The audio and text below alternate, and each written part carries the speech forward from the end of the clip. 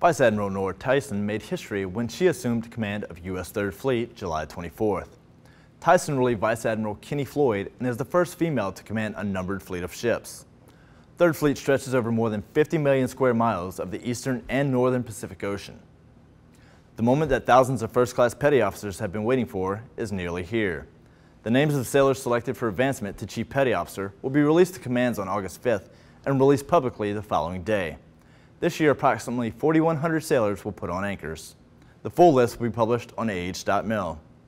And finally, the 43rd Annual National Naval Officer Association Professional Development and Training Conference kicked off July 28th.